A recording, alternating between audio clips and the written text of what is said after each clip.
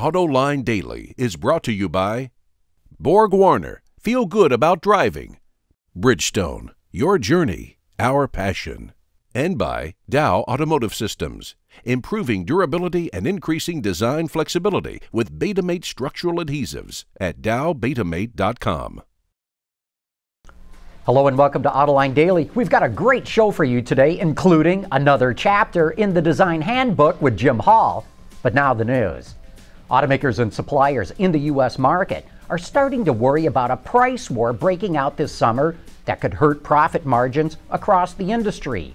Yesterday, we ran into Mike Acavity, the Vice President of Marketing at Honda of America, at the launch of the Acura MDX, and asked him how he sees the situation. Now, while some of our competitors are resorting to high fleet or high incentives in order to move their cars, we can rely on the merits of the vehicle. The Accord's just that good of a product. Price wars are usually started by car companies that are losing market share. So far this year, Mitsubishi, Mazda, Volvo, Nissan, Toyota, and Volkswagen have lost share in the American market. And speaking of Honda, the company just cut the price of the Fit EV in the U.S. Customers can lease the car for $259 a month. That's down from $389. That's still more expensive than the Nissan Leaf or Chevy Spark, which you can get for $199 a month.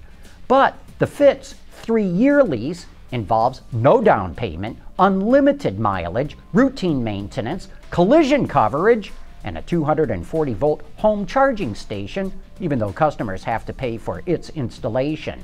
The Fit EV is only available in California, Oregon, and most of the northeastern states. Traditionally, the term utility vehicles referred to commercial trucks and vans. But now, it's the hottest part of the passenger car market, according to Ford.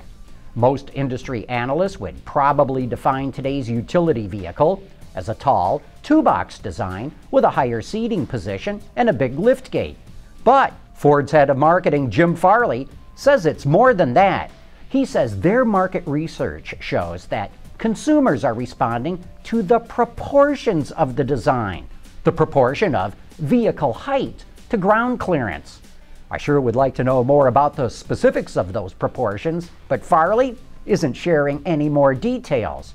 He adds that Ford is either in first, second, or third place in every utility segment, and that segment is booming in every market in the world. Pollution in China is so bad that the city of Beijing is taking matters into its own hands. It's imposing a pollution tax on cars, the first city in China to do so.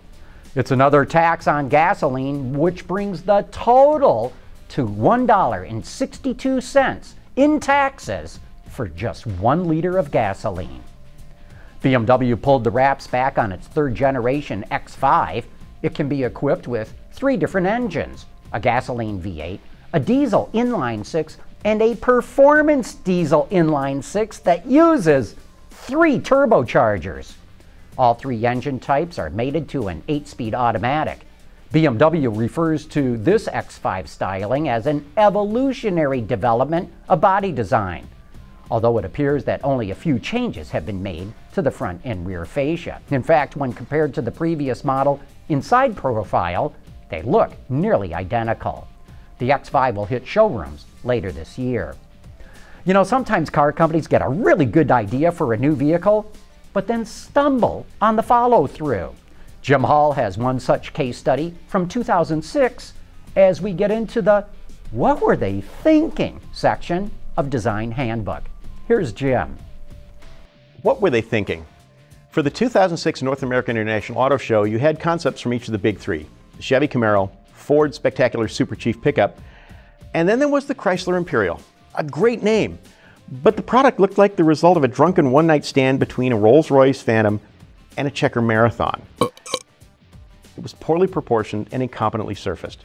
The Imperial was big and imposing, but in all the wrong ways. It had rear suicide doors that were an obvious tip to the Phantom, which is a neat thing at the time. The interior was really top-rate. Nice materials, expertly used. The problem was the interior being done so well made the exterior look even less professional. At the rear, they paid homage to the original gun sight taillight seen on mid to late 50s Imperials in a clever and really well executed way. So what we have is a spiffy interior, a pair of really interesting taillights on a great historical Chrysler nameplate. Pity they forgot to do the rest of the car. For Autoline Design Handbook, I'm Jim Hall. Yep, could have been a cool car. Stay tuned to Daily for future editions of Design Handbook, and if you have any topics you think that we ought to cover, email us your ideas to viewermail@autoline.tv. Coming up next, we're going to take a look at the all-new Kia Cadenzda.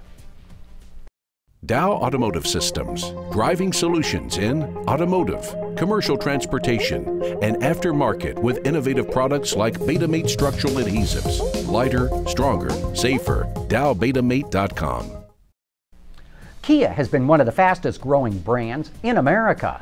The little brother to South Korean giant Hyundai has increased market share each year thanks to a smart strategy of popular commercials starring its dancing hamsters, effective marketing partnerships like the one with the NBA, and of course, a stable of good-looking small cars. But that stable may have to expand a bit as Kia goes big with its next new entry.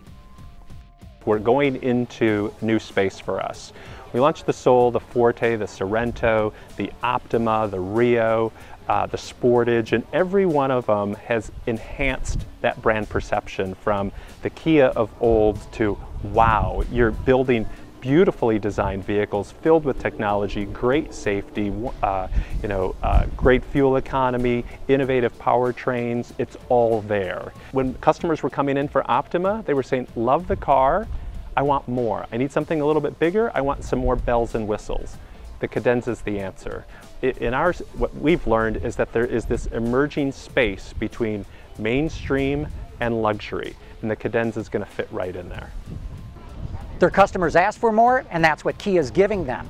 This car is actually based on the Optima, but it's bigger.